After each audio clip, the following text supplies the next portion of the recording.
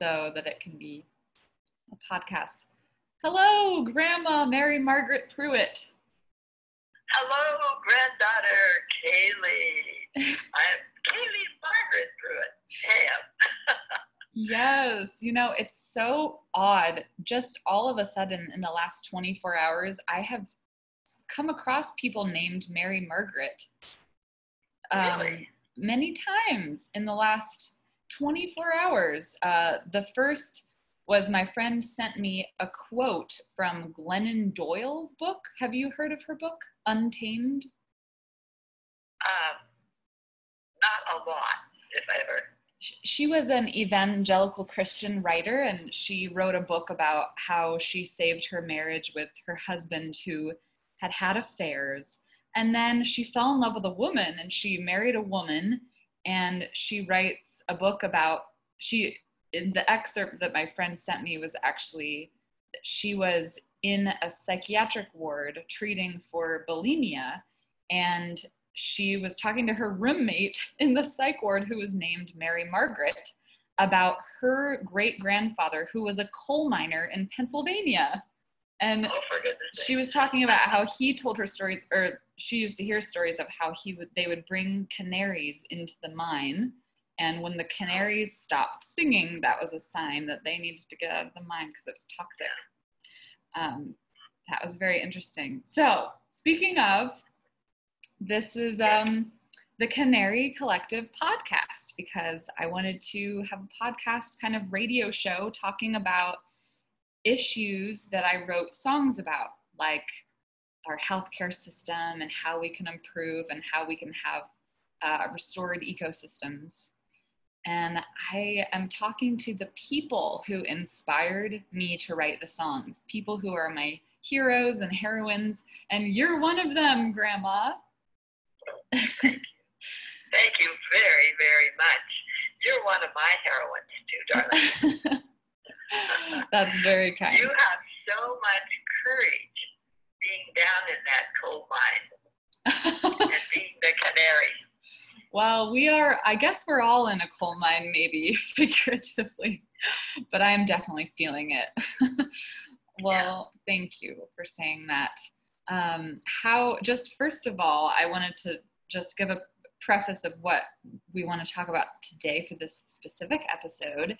We have had an episode about my song Been to the Future, which was inspired by a water rights activist who wore a t-shirt that said, "I've been to the future and we won." And I got to chat with her son and her, Nikki Sakura. And then I talked with my friend Chiara D'Angelo about my being inspired by her work to remove dams in Washington State for the song Dam Dam. And talked with a woman named Lisa in Germany. So cool that we can do that, about the Believe Her and sexism in healthcare. And I want to talk with you about One-Sided Glass, which is one of the songs on the album that I wrote partially inspired by you. It's a very personal story. It takes a lot to tell it. I've been really afraid to talk about it because there's so many things that people could hear and be like, wow, that is way too weird for me. So I feel very safe talking to my grandma about it. But, are you getting the lyric booklet out? I'm glad that you have that. Yes. So in the lyric booklet, there's a picture of your mother, Mildred Ride. That's correct. That is very true. I recognize that picture. It's on my bureau, so I see it every day. Yeah, I stole that picture when I was in your bedroom, and I took a picture of the picture. Oh. You are a very amazing videographer. Well, these phones, they do a lot. And it's amazing to have this technology. I'm so sad that I can't be with you in person right now, but I'm so glad we can connect. I'm in California in Joshua Tree, and you are in Seattle.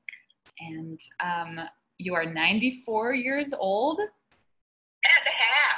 And a half already. Time has flown since your birthday in January. In June. I'm pushing it. That's amazing. How are you feeling during the pandemic, first of all, and how has that affected your day-to-day life? It's affected my day-to-day life, but otherwise I am in a protected, happy, resourceful, comfortable, friendly place. Good. I hope you are all of the above. I'm feeling pretty safe and comfortable now. It was a wild ride for a while. Yes, right. Yeah. Well, the pandemic is very serious. Your great grandfather Dunlap died of the flu epidemic that was in 1918. I don't know if you ever knew that. I didn't know that. It's just that, yeah, flu is very significant, and we do well to be cautious about it. My friend who's dealt with polio for many, many years was reminding me that it took something like 8 years to develop the immunizations to prevent polio. 8 years, and we're hoping to have a flu preventive back in the medication by December. It's just not maybe realistic, so we do need to be prepared for a long siege. Yeah, well, it's very interesting to talk to people who have lived through multiple decades of ups and downs that the globe has gone through, world wars and droughts and depressions and positive things too. And I'm wondering if this reminds you of any kind of time when you felt like, wow, this is big. I can't believe this is happening. You hear about it in history books, but now it's happening. Yeah. Oh, of course. Having lived this long, Kaeley, I have had many experiences like that. Perhaps the first one that I remember was standing in our living room in Camp Hill, Pennsylvania, and hearing President Franklin Delano Roosevelt saying on December 7th that because of the violence that had happened in Hawaii, we were declaring war. That had a very big impact on me personally. I remember the joyous day when I was at Penn State in 1945 when we got the word, the war is over, and we all clustered down in the streets of State College and were thrilled. And I remember the day that Kennedy, a president whom I greatly admired, was assassinated. And your Aunt Cynthia came out of the bedroom where she was home from school and sick and said, the radio said the president has been shot. Mm-hmm. And I remember the 9/11. Well, you remember that, Kaeley. You were a little girl about 12. Yeah. Yes. So I have had a number of these memorable days when I said this is historical. Yeah, but something that really impacts everyone's day-to-day life is pretty different than even a distant world war. And I'm wondering, like, how does your daily routine change? Because you have an amazing routine. I just want all of the listeners and viewers of this podcast, all 12 of you, to know that my grandmother is an amazingly active activist. You were a nurse trained at Yale and Penn State, and you operated as a school nurse, and you and my grandfather, Paul Pruitt, have been for decades and decades working to encourage our healthcare system to be accessible and affordable to all through your activism in that arena, supporting immigrants, all kinds of Jubilee efforts to relieve debt around the world. And You're very involved with your church, although this episode is not an episode to try to convert someone to be in a Christian faith, just getting that straight. But we will talk about faith and religion in this episode, because the song is kind of about that. But now you're going to Zoom church? Yes, Kaeley, your memory is phenomenal. I don't even see you looking at notes. But grandmothers are allowed to say things like that, I hope, on educational plots. Okay, my daily routine, which seems sort of boring to me, but just, to say it. First thing I do when I get up is take my temperature, because I do want to be safe. And it consistently runs in the 97, somewhere 2468. And then I eat 2 prunes and probably 8 to 10 ounces of water. And then I get dressed before 8 o'clock, because at 8 o'clock in the morning, one of the exercise employees here at this retirement community where I live has recorded 30 minutes of strengthening and stretching, and sometimes jazz exercise routines. So every day at 8 o'clock, I do half an hour of exercises. I don't have weights, so I use 2 cans of either canned tomatoes, or they weigh about a pound apiece. And I do have a stretch band that they provided, and that's very helpful. Then I take care of breakfast and emails and correspondence and bills, and usually sometime during the day. The next part of my present daily routine is to call my very good friend and say, I'm up and had breakfast, and are you ready? And she says yes. And then I read to her for about 30 minutes, because she has multiple sclerosis and eye complications, which make her legally blind. And she and her husband had a birth-white daughter and adopted a multiracial African-American Caucasian son. And he was given a fascinating book by a man named Doug Bates about an Oregon family that also had a multiracial family, had birthed their own Caucasian children and then adopted 2. So I'm reading this book to her a chapter at a time. And after that, I called another friend who also is legally blind and was trained in seminary. And I read the United Church of Christ email devotions to her every day. And by that time, with a few phone calls and correspondence, it's lunchtime, after which I take a nap.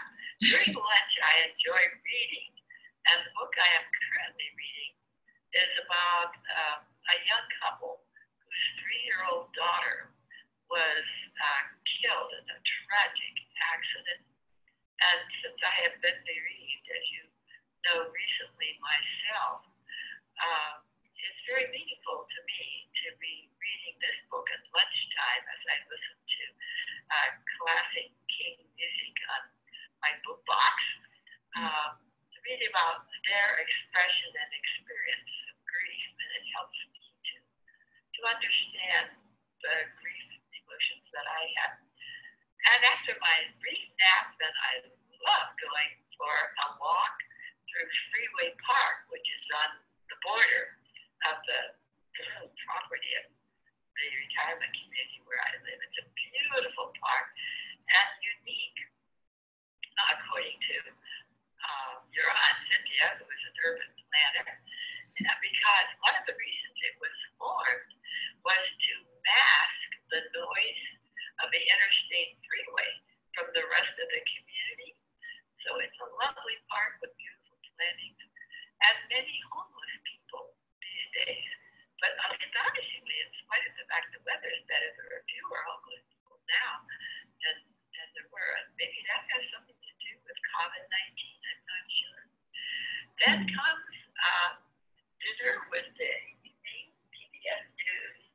And after that, there's usually one or more Zoom meetings.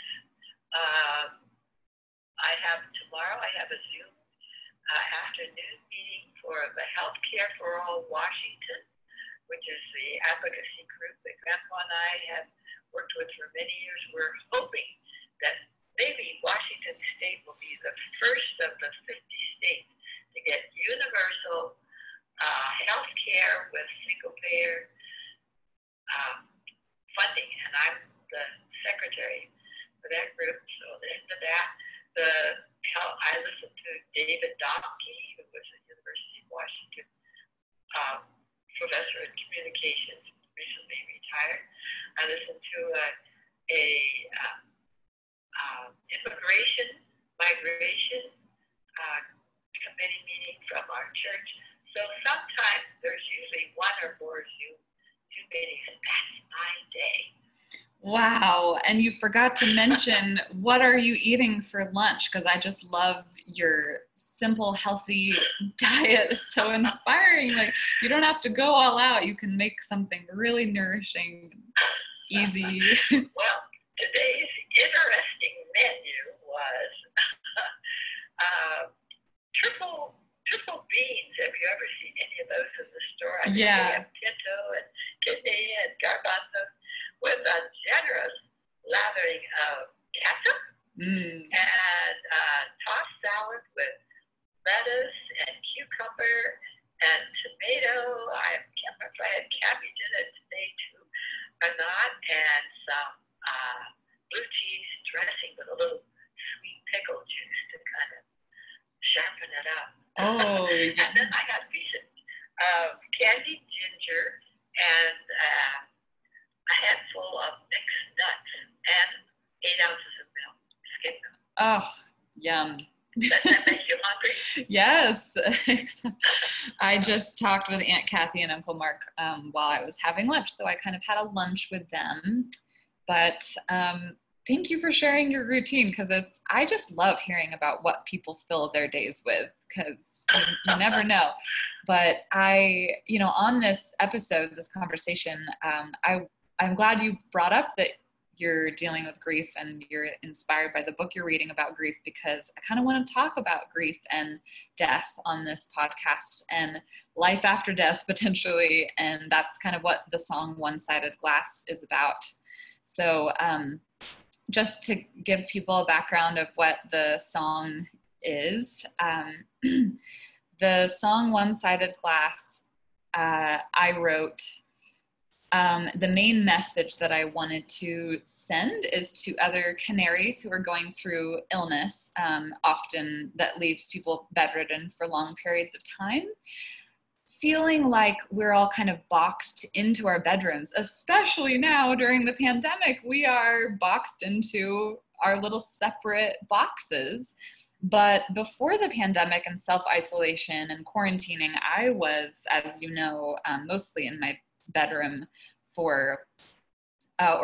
my parents' couch for months at a time, unable to really be around very many people, whether it was because I didn't have the energy, or I couldn't sit upright in a chair or talk to people very easily, or because my immune system couldn't be exposed to people, or I was reacting to people's perfumes so strongly. So I was feeling lonely, and it was reassuring to me to start to connect virtually online several years ago and in person through support groups online, realizing that there are so many people like me with my same diagnoses that were getting really confusing information from doctors that were saying, well, we don't know why autoimmune disease happens, and we don't really know what to do with you, and you'll probably be bedridden for the next 20 years. That's usually how these things go. And just having people, doctors were telling me, your condition is really rare. It's really rare to have Ehlers-Danlos syndrome and POTS, which is postural orthostatic tachycardia syndrome, heart and blood pressure. disease that I was diagnosed with. But I was finding it's actually not as rare as they were telling me. And I have a feeling that there are a lot more people who are dealing with autoimmune diagnoses, type illnesses, that haven't gotten a diagnosis yet, but they're dealing with weird digestion issues or joint pain, body pain, immune system issues, thyroid issues, and can't afford to get a diagnosis or treatment, who are kind of stuck not wanting to talk about it, especially mental health issues, stuck with depression, not wanting to talk publicly about it. So you kind of isolate yourself. And the main message of the song is that I don't think that we are alone as much as we think we are. And I don't think that there's no hope as much as some of the doctors were telling me. And so that's what the chorus is. I don't think that there's no hope. And the deeper meaning, though, with the song stems from a very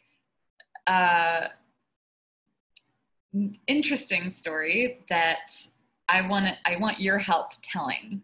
So I'll just begin by saying that the story of this song starts in the year 2016 or 15, when I had just been bedridden, and I was staying in my parents' house, and my mom's cousin, our relative, Tim, kept on knocking on the door. He was their neighbor, and he said, "I'm so concerned about Kaeley. Can you please see if she wants to talk with my psychic? I have this woman who says she's a psychic, and she might be able to help because she has a really similar illness." And my parents kept on offering that option to me, but I wasn't quite sure what I believed. If I believed that psychics were real. I was trying to just stick with science, and stick with what the doctors were telling me. So I think we wrote him off for like a year or so. But finally, one day he knocked on the door again, and we said, okay, we'll try it. So we called her, and she said, "You know what? I am getting a message. I am a medium, and I can talk with people who passed on to the other side. And I'm getting a message from your great grandmother that, she's really proud and glad that you are going through this type of illness in a time when there are more opportunities for women to get better health care. And you're at the forefront of that being accessible more to more people and on the cutting edge of that. And I had a really similar health issue picture. And she called it like she would have hot, where her gut was hot or something about hot neck, or I don't know. But she said, okay, wait, one more thing before you go. Write this down, get out a pen and paper. And I was like, okay. And I was rolling my eyes because I thought she probably tells this to everyone. And she said, okay, you need to hear this and remember this. Your grace is my sufficiency. And I wrote it down, and I put the piece of paper away. And then 9 months later, you and I were talking on the phone. And I had forgotten about that, but you started telling me a story about your mother. So would you share what happened with Mildred Ride when she had her surgery and kind of we lost her for a couple of seconds? Well, I was born in January 1926. And I believe it was April of that year, there was a flu epidemic. I don't believe it was a famous flu epidemic. My mother was young. I believe she was 35. And she had an adorable 7-year-old son. And she and my father really, really wanted more children. And so finally, I was conceived and had been born 4 months earlier, and she caught this viral infection. And not only did it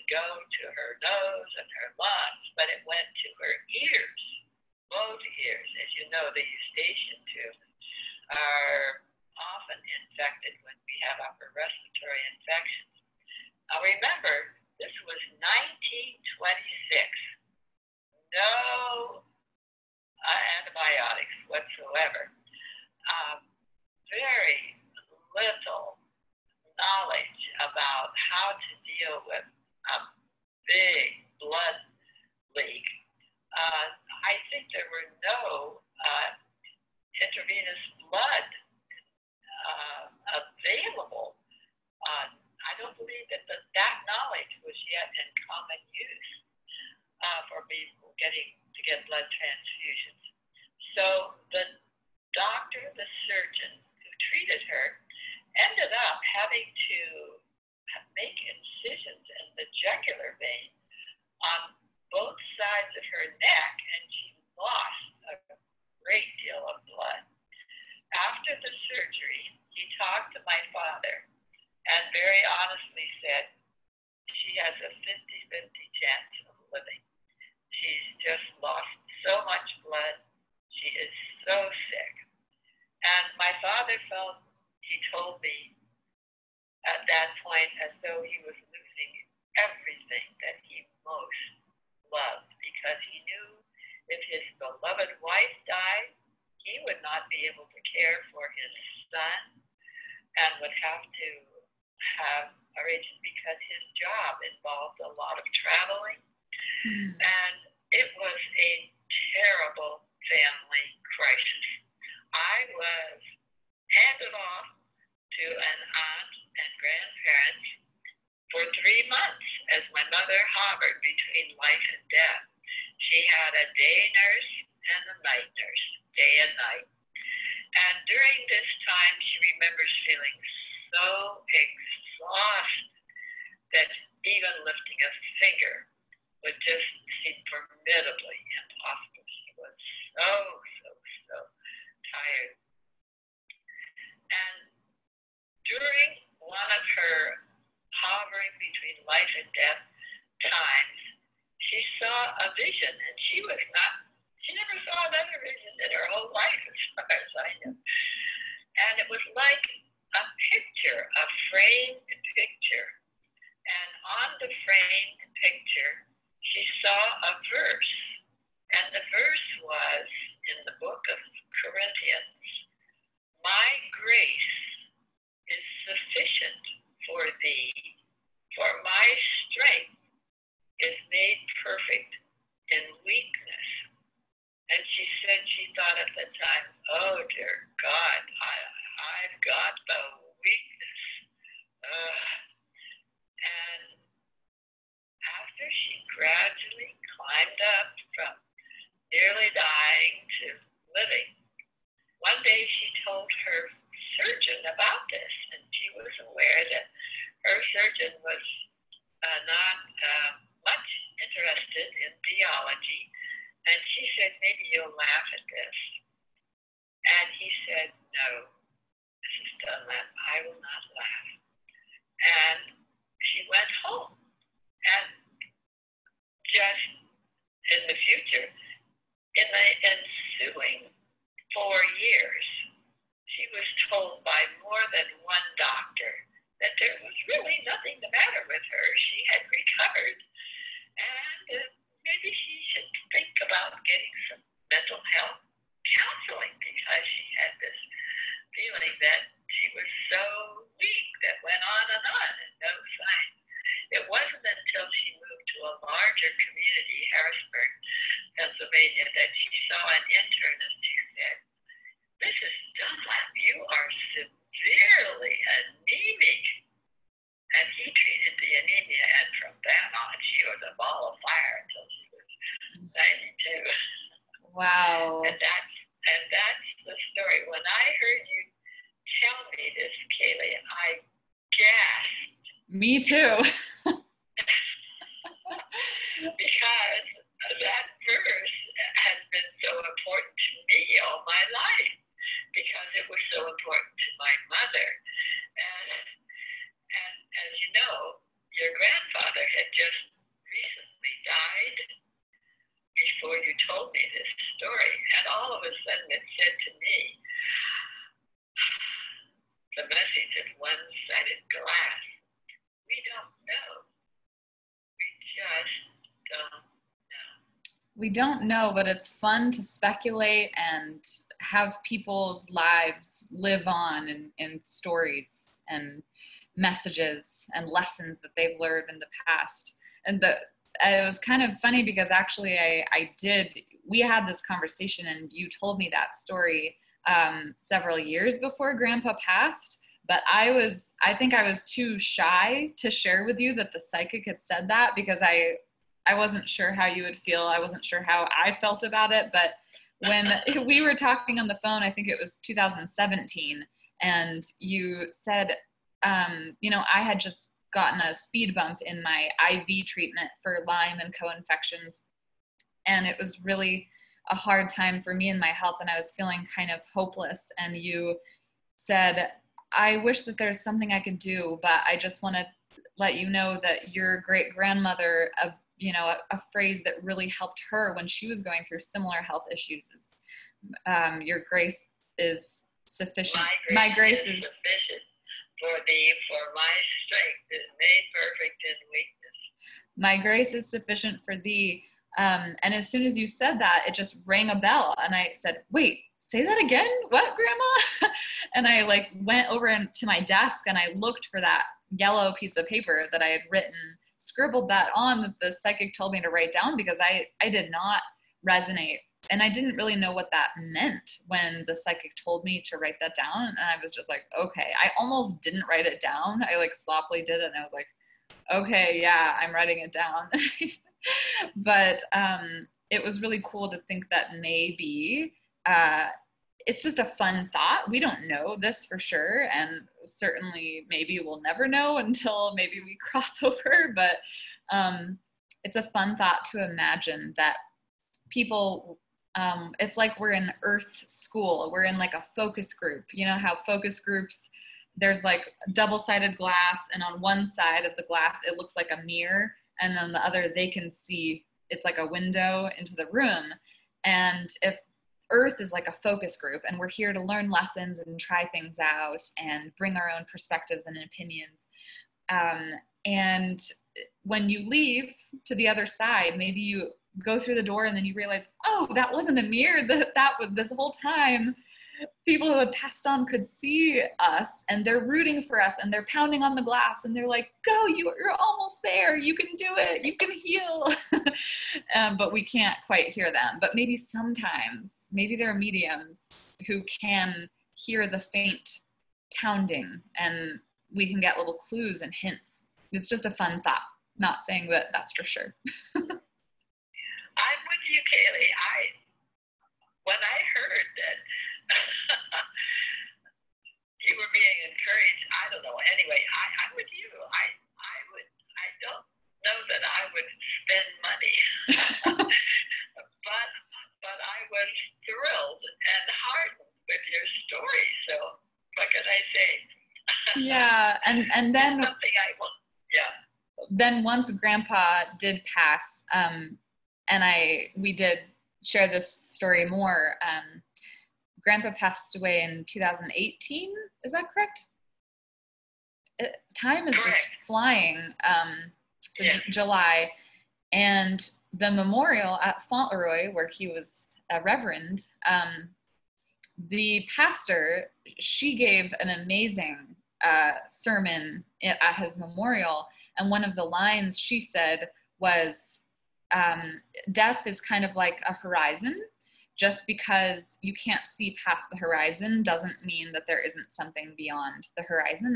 And so Paul Pruitt may live on beyond the horizon. And just because we can't see them in the flesh and their faces and their body right now doesn't mean that he's not still alive in some way. And so then I wrote the song, One-Sided Glass. And one of the last verses is, I look for faces, but maybe I should look for lines. Yeah. Beyond horizons, one-sided glasses, other side. We are not alone. Yeah, because And now that our family is going through yet another loss of my dear cousin, Jay Collins, it is really interesting to hope for and think that at least in our memories, they can live on. And especially during this time of a pandemic, it's nice to, when we are losing a lot of lives, I think even if it's a false belief, it's reassuring and helps me with my grief. So is there anything else that has been helping you with your grief as you are reading that book, Lessons? Well, ironically, this young couple who have lost the 3-year-old attend a seminar where there is a person, I don't know if she's calling herself a medium or not, but she leads some of the participants in an experience, something like the one that you have described having. The young couple is disappointed because they don't get any message from their 3-year-old, and the advice that is given them is, well, 3-year-olds are, of course, more limited in their communication than mature adults, or even your cousin, my beloved grandson. But I think bottom line of the advice was, be mindful and be open to what you are experiencing and to your memories, and just be mindful, because we don't know it all. We have 5 senses. We know about those. But we also talk about that 6th sense. And being mindful as we walk and see the flower in the crannied wall and the burning bush we meet. I love that poem. Every common bush is aflame with the glory of God, but only those who see take off their shoes. The rest stand around and pick blackberries. I think this is the way with a lot of life, Kaeley, in my experience. We can be experiencing wonder and, who knows, maybe messages, if we are opening our eyes and perceptive and ears. Yeah, I know that a lot of people listening, when they hear people quote the Bible, sometimes that's a mixed feeling for them, because sometimes religion has been not a safe place for everybody in the LGBTQ community or of different religions. So I've always really respected your approach to faith and religion, and really being open and loving of people of all beliefs, and just, working with the United Church of Christ and Quakers and, different denominations that are outwardly, proactively being sure to welcome people who are questioning whatever path they are on, and people who are of all different cultures and religions and faiths being equal and wonderful. And so I just wanted to appreciate you for modeling how you can be, studying the lessons of the Bible and of Jesus's life, but also honoring many other forms of wisdom. So thank you for modeling that. Yeah. If you could try and say some of the lessons that you feel overall you've learned in life that you would want to pass, if you think that you could imagine you went to the other side and you were frustrated, pounding on the glass trying to tell me a message, what do you think you might say? Love.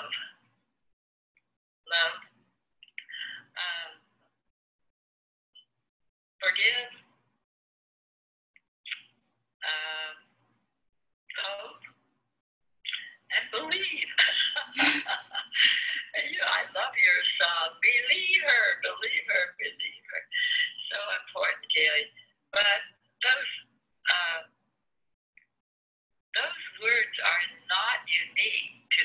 Judeo-Christian ethic or the Muslim, as you say, you find them in so many of the faiths.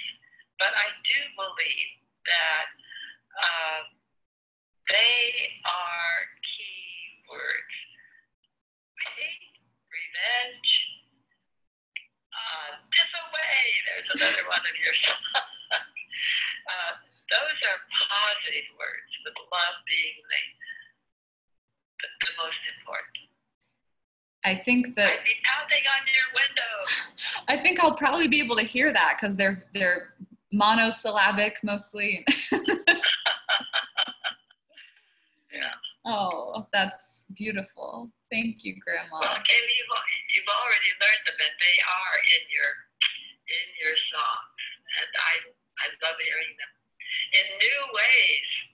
Oh, I am not done learning them. I have to relearn them. I think that's probably what life's about, is to continually forget and then remember, and then forget and remember a new side or a new aspect. Yeah. Trying to remember how to balance forgiveness with setting boundaries. You know, a lot of people define forgiveness as saying, oh, well, your behavior's okay. But no, it's not about saying behavior's okay. It's just saying you as a person I still love, but your behavior's not okay. Oh, absolutely. There's a lot to learn, because forgive and forget doesn't necessarily go along. We need to remember the harshness of life, and we need to face injustice and categorically say it is not all right. But we kill ourselves if we center on the hatred and do not forgive. There's no health in harboring hate. Yeah. But I never see that in you, Kaeley. I'm very grateful that you have been able, all of the doctors who gave you wrong diagnoses, I don't see you wasting time in despising them. But it's wrong for you, I think, not to document. You know, they told me at this hospital, but you're fine. You need to contact. Oh dear. I mean, we could list them. You have a better mind than I. But as I say, I am so thankful that you don't waste your time and energy on that, but you reach out to the doctors who have been insightful and knowledgeable and helpful.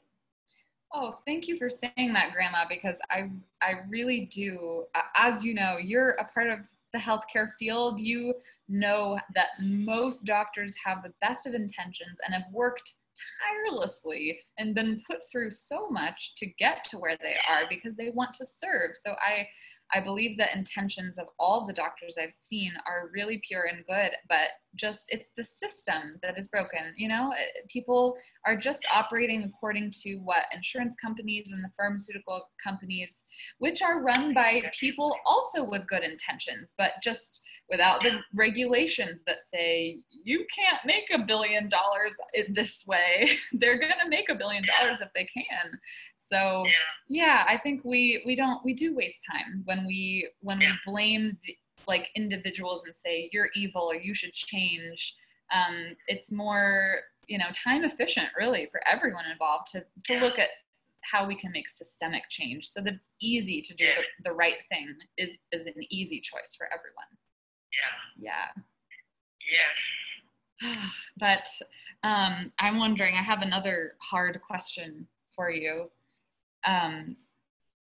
If you could, so at the end of each podcast, I pretend with people that we are in the year 2040 and we have achieved universal health care for all. And all of your efforts and Grandpa's efforts and all of your friends' efforts are being celebrated, and people are writing articles about and documentaries about your journey. And maybe you will be 115. I would believe it. Regardless of if you're alive on this earth or if we have to talk through the one-sided glass, do you want to pretend for a minute that we're talking in the present tense and we're talking about how glad we are that we kept going in our activism? And what would I be saying? So we just pretend like actors and that we are in the year 2040. So Grandma, it's so nice to talk with you. Thank you so much. It's the year 2040 and we have universal health care. Aren't you so glad that it's so easy for people to access health care now? Oh, I can't tell you what a relief it is. I remember all those school children. When I was a school nurse, I remember this little boy who couldn't even see the big E, and remember the eye chart? He couldn't even see the big E. But his parents were telling me angrily, we can't take him to the doctor. We don't have any money. We don't have any money to buy glasses, even if he does need them. Oh, and I remember the little girl crying in my office with the toothache, and crying, and I called her mother and said, you need to take her to the dentist. And the mother said, I can't find any dentist who will take Medicaid. And I'm just thrilled that this isn't happening anymore. Oh, I'm so glad, Kaeley. It's just wonderful. But now we've still got to fix things because they haven't gotten it yet in all of the countries that are not developed. So we have to keep working. Yes. Will you keep working, Kaeley? Yes, absolutely. I'm so glad that we are continuing, generation after generation to do things in the honor of what's the best for the greatest good of people and for all the world, not just the United States. Absolutely. And sometimes the United States has really changed in the last 20 years. Since 2020, I think it was really a wake-up call for a lot of United States citizens to realize that, our country is not doing things in a very efficient way, that other countries are doing well and some are really struggling because of United States foreign policy that is pressing down on other countries. So I'm so glad we raised awareness about that and that U.S. foreign policy has really changed. What a relief. Well, may it be so. I hope that we can make that a reality. And sometimes it's fun to fake it till you make it. Yeah. To visualize it, to dream it is the first step. Yeah. And I have had to do that with my own healing, trying to visualize health before it happens. And even if it's a placebo effect, it's great if it does help. It works. It works. Yeah. Remember, whistle a little tune whenever I am afraid. Oh, yeah. Will you whistle that again? Do you have a certain whistle that you like to whistle when you are afraid? Well, I was just remembering that song in Anna and the King of Siam, the musical, where she and her little boy are going to Thailand. They called it Siam in the movie. And they're both scared because they don't know what to expect. And she tells him, whenever I feel afraid, I whistle a happy tune. I fool the other people, and sometimes I fool myself as well. Remember that? Oh, I haven't seen that since I was like 9. Okay. Oh. Well, anyway, the idea is right, If you feel afraid, but you say, well, I'm going to act as though I don't feel afraid, and then you persuade yourself to act bravely. Yes, that's a lesson that you taught my mom, who taught me as well. Yeah. Would you sing a little bit of I See the Moon to close? I see the moon sees me, the moon sees the one that I long to see. Is that enough? God bless the moon and God bless me, and God bless the one that I long to see. remember thinking back to your mother as your grandfather would be going off in the Philippines to some remote little village to conduct in-service classes. Oh, and you would miss him, and he would be the one you long to see. Oh, well, you have lived an extraordinary life so far, and you are one that I long to see, but I'm so glad we could make it work to see each other on Zoom and have this conversation. It was a great privilege. Thank you, Grandma. I love you. Thank you, Kaeley. I love you, Kaeley. I'm going to end the recording. All right.